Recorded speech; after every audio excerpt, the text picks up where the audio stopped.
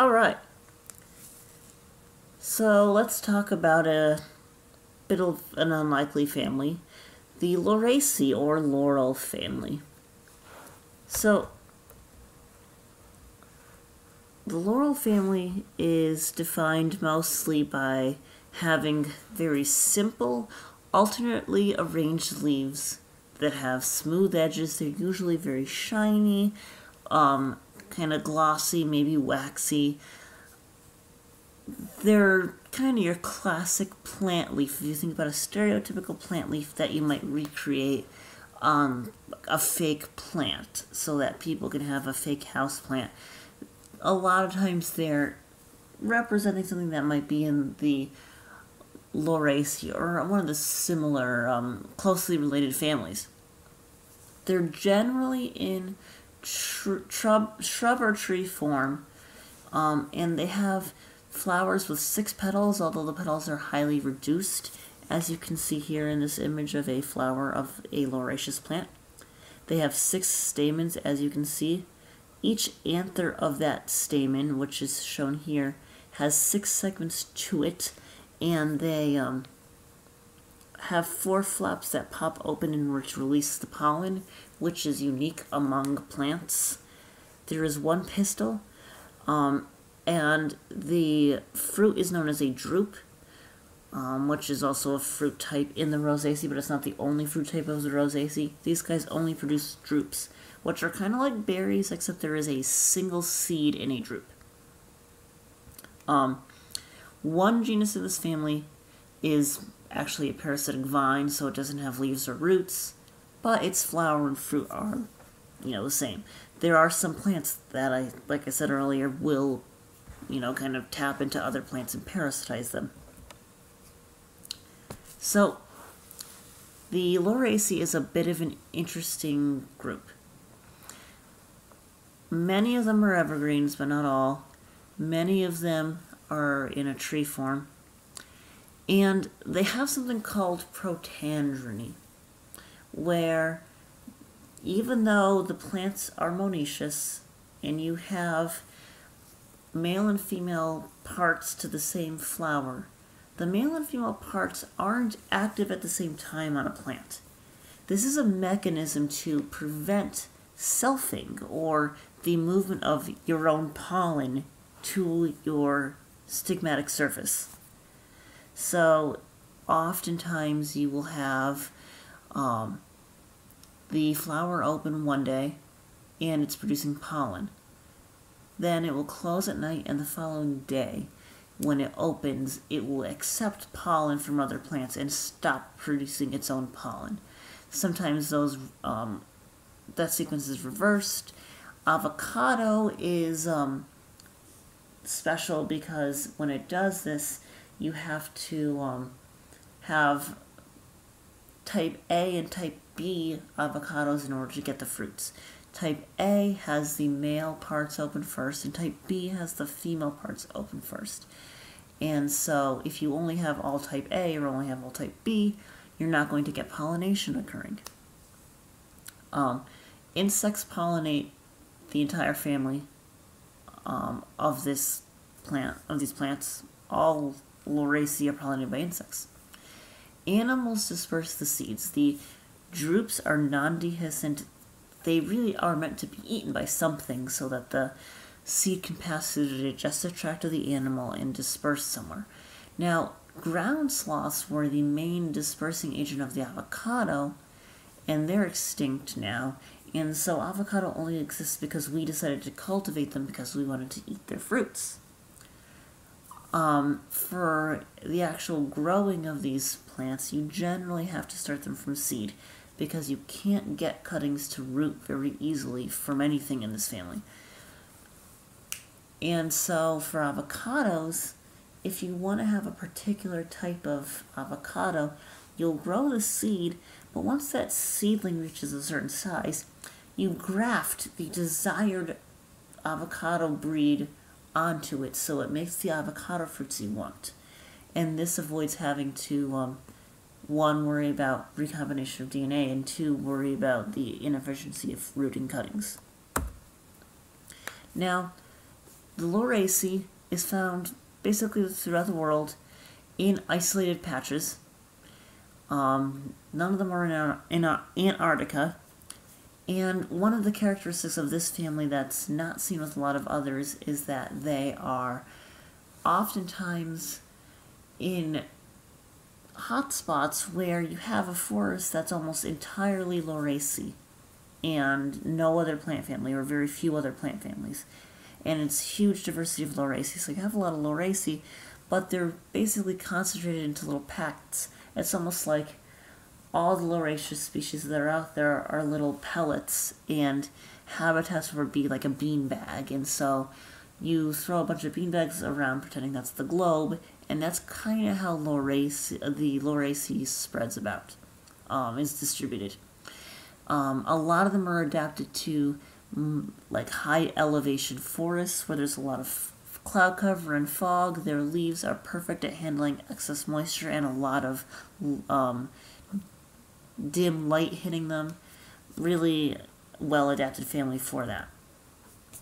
So this is a primitive family. It is a dicot. It's now, still an angiosperm and vascular plant. There are 50 genera in 2 subfamilies. One subfamily just has that genus of parasitic vines, only about 7 species of those. We don't know a lot about the Lauraceae in terms of how these 50 genera are related to one another. There's no major consensus right now on what the division of the Lauraceae is. We know they're in the order Lauraceae, which is a very primitive group. Magnoliales is the only extant order of angiosperm that is more primitive. A lot of the members of these 2 groups have very commonly shared characteristics. And a final note on this is that laurel is a common name that doesn't just apply to the Lauraceae. We have things like mountain laurel and sheep laurel, cherry laurel. These are in different families. Mountain laurel and sheep laurel are in the same family as blueberry, which we're going to get into in a later semester. And cherry laurel is a cherry. It's in the Rosaceae. So we have a couple of different species we use for food. Avocado is the, blaringly obvious one. Bay laurel is a flavoring. Cinnamon is a spice. We're going to get to see some cinnamon later in our field trip. Camphor is a closely related laurel to cinnamon that kind of has similar uses and also has a medical importance. Something to note, avocado can have some cultural consequences. Mexico is one area where avocado is very easy to grow because it's part of the avocado's native range. It's one of a few plants that can grow fairly well no matter where you are in Mexico, and so a lot of people who farm in Mexico farm avocados, and it's a great source of money for them. However, drug cartels like to target farmers for this reason, and so they do a tactic in gang violence that's known as being a power muscle, where they basically say, if you don't pay us, we're going to come ransack your farm and we're going to, damage things of yours. So give us money and we'll leave you alone. Which is highly illegal, but, this is a drug cartel. And so there are some political problems with avocado production, and there have been some unethical things that both the United States and Mexico have kind of done to the avocado market, but that's not the scope of this, and so we're gonna kind of just leave it at that. Mexico produces, more than half of the avocados that are imported and exported around the world, and so sometimes when there is political unrest in Mexico, avocado prices go way up. And so, this is one of the ways that a plant that is grown for food affects other aspects of our lives. Sassafras used to flavor Fruit Loops and some similar products. before we kind of figure out how to synthesize the materials that the flavoring comes from. This is sassafras over here. Sassafras is a very distinctive tree. Not all the leaves are going to look like this. I've actually seen sassafras that have leaves that look almost identical to that of spicebush here, but you could tell by the bark that it was sassafras and not spicebush. Variable tree, very interesting plant. It's one of those deciduous lauraceous plants rather than most species that are evergreen. Spicebush swallowtails, promethean moths, and a few other native lepidopterans feed on both spicebush and sassafras. And they have a good ornamental value. People like the scent of spicebush and, kind of the insects and birds it attracts. Sassafras has really great fall color, and while the tree can get fairly large, it also stays kind of compact in terms of how it spreads, and it's commonly grown as an ornamental.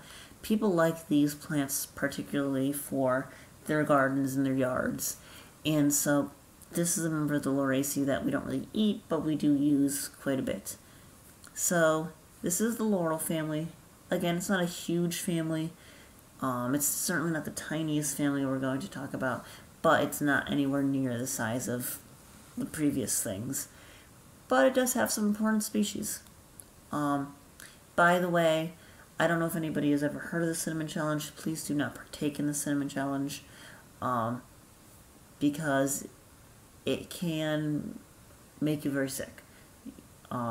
You are not meant to take in a large amount of cinnamon at once. It can cause a lot of problems for your throat and lungs, and you don't want to do that. Generally, a good rule of thumb is if something is called a challenge, it's a very bad idea to do, because people think it's funny to push themselves to a limit. Cinnamon is great when used appropriately.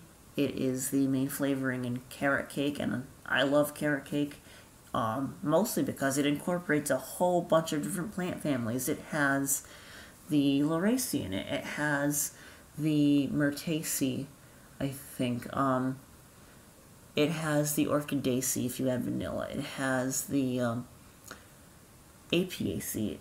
It has the Rosaceae if you add almond extract. And, it's just a really amazing thing. But cinnamon is really good for a lot of baking. I don't know how many people have never had cinnamon before. It's a wonderful thing. And cinnamon's actually really weird because it's not any part of the plant besides the bark of a tree that you are grinding up and using as a flavoring, because the plant synthesizes defensive chemicals in its bark to prevent insects from laying eggs in the bark, and that's what we use to flavor things. And so it's highly valued, and we're going to see some cinnamon later. So that's the Lauraceae for everybody.